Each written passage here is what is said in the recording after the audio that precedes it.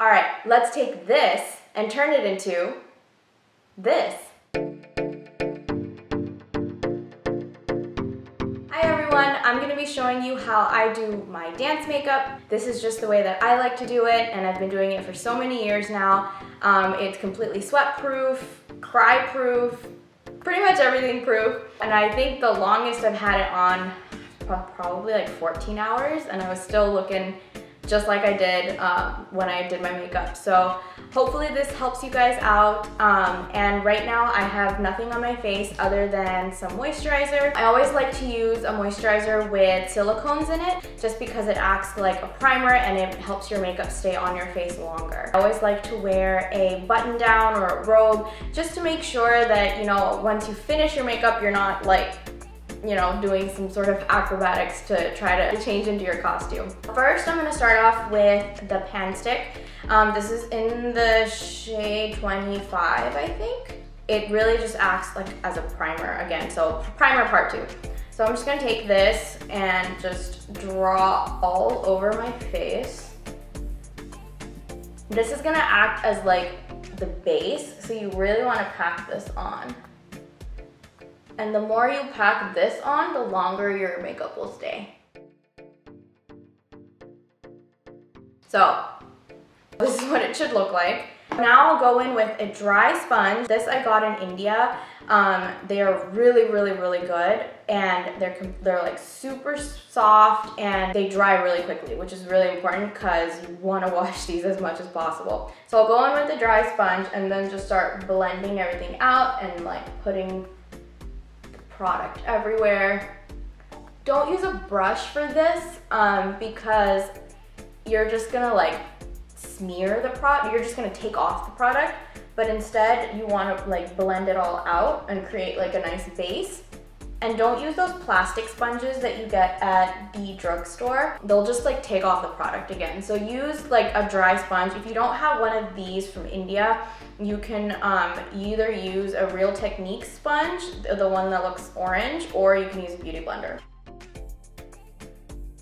Now I'm gonna wet my sponge under water, get it completely drenched, and then like squeeze all the water out. I'm gonna go in with the Pancake in number 26, and I'm just gonna like take a lot of product. I'm just gonna like swirl it around so there's like a lot of product on the sponge, and then I'm just gonna paint, literally paint your face.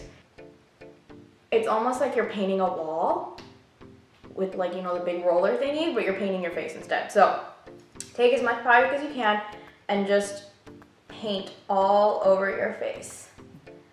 And no, I don't claim that any of this is good for your skin, but you know, we do what we gotta do, right?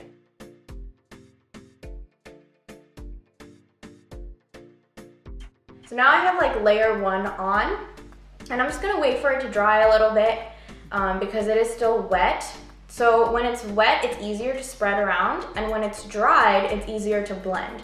So wait for it to dry a little bit. I'm gonna wet my sponge again, and then I'm gonna go in with the second layer. The number of layers depends on how long your performance is. So usually I always like to do 2 layers as kind of like an always situation, always do 2 layers.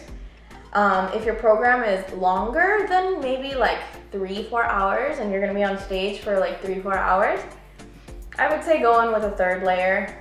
I need longer than that and you need it to last all day, go in with the 4th layer. So definitely pack it on the longer your performances are. Again, wait for it to dry. Now that I look like a ghost, I'm gonna add a little bit of color back into my face. I'm gonna take my finger and put it in the water, and then I'm gonna go in with the dark shade, and then I'm gonna go straight down the bridge of my nose to like cut my nose, make it look sharper.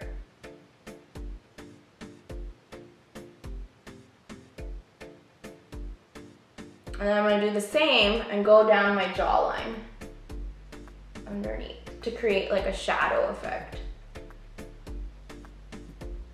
I'm gonna wait for it to dry. Don't forget, this is dance makeup, so everything has to look really exaggerated. So don't worry if the lines are like seeming extra harsh. It's just that you're gonna need that kind of definition to show up on stage. Now I'm going to go back in with another finger, dip it in the water, go back into my original pancake, and draw a line right down. This is gonna act as like a highlight to bring the sharpness of your nose more forward. And yes, this is supposed to look really harsh. Now I'm gonna go in with some translucent powder, same sponge. It's still a little bit wet, which means it'll pick up more powder and it'll help lock it in place, lock everything in place. So wherever I don't have the contour lines, I'm just going to pack on a lot of powder. Now we're just gonna let everything just sort of sit on my face while we do the rest of my makeup. I'm gonna do my eyebrows now. Always use a brown pencil for your eyebrows. Using black is a little bit too harsh. I used to use black and I thought it made me look more like a demon. So I was like, okay, let's use brown instead. So brown will show up just as much as black on stage and it'll look so much more natural. So fill in your eyebrows. All right, so now to make everything look clean, because right now it looks kind of like frazzled. Again, go in with your finger, put it in water, go back into the pancake, and then just draw a line underneath your brow bone. You can do this with a Q-tip also. I just like doing it with my finger.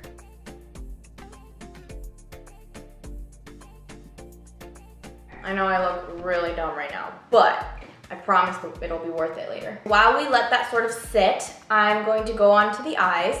And I like to use a pencil first. I will start by kind of from the corner up, not all the way up at the end because you don't want your eyebrow and the tail of your wing to touch. So right underneath it, I'll start kind of drawing like a diagonal line down all the way to the corner of my eye.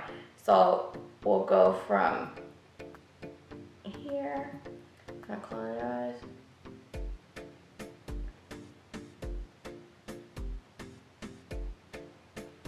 So you get this sort of like wing shape. And we'll do the same thing with the other side.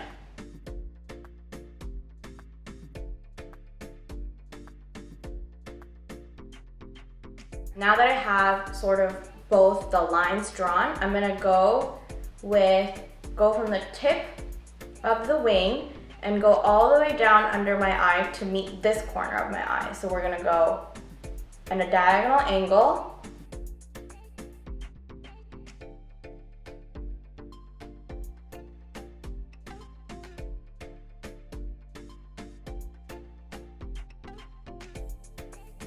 So you have this nice like outline for your eyes. Same thing on this side.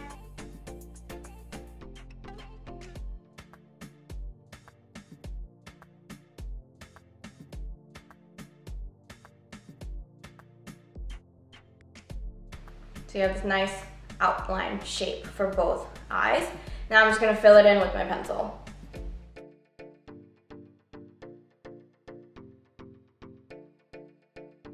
So now I'm gonna go in with a matte liquid liner and basically go over everything that I just drew and make all the lines more defined.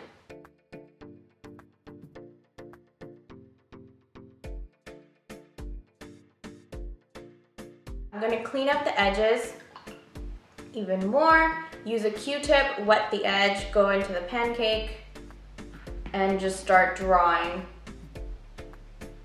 the lines. I'm gonna do my lipstick. I'm gonna start with a purple liner. Sometimes people like to use black, but I feel like that's a little too harsh. So I'm gonna go in with a purple liner and just outline my lips. I kind of go a little bit above my natural shape just to give a little bit more of a pouty look. And I fill in the inside. And then for my bottom lip, I actually go a little bit under my natural lip line because my bottom lip is a little big. So I go under, I don't go over. Now I'm gonna go in with the fuchsia colored lipstick and kind of fill in the inside. So avoid going all the way to the top, just sort of fill in the inside.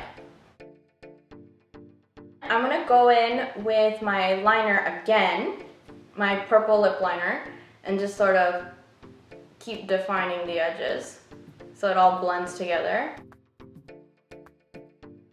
As a final step, I go in with the brown liner that we use for our eyebrows and just draw one single line across on top.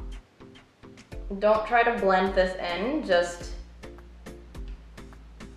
draw it on top. I'm gonna take a fluffy brush and just sort of blend everything out since we have all these like drawings on our face right now.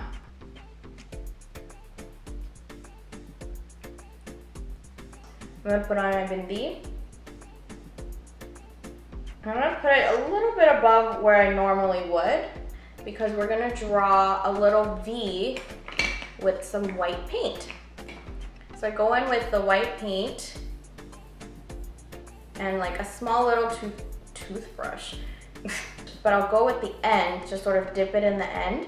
And then I'll make a small dot right underneath the middle in white. So now you have like a starting point to draw the V. So I'm gonna now go in with the actual brush portion. Try to use a flat edge brush, it'll give you more control. And I'm just gonna draw a V. So at the edge of the V, I'm gonna give it a small tail on both sides.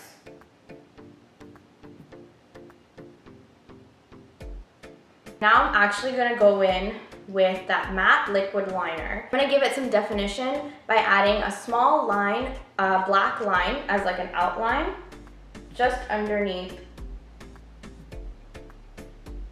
the white.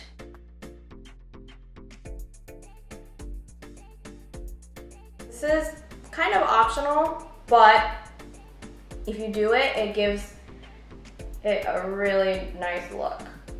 On the bottom, I'm gonna go in with small black. Right, black, right in the middle, oops.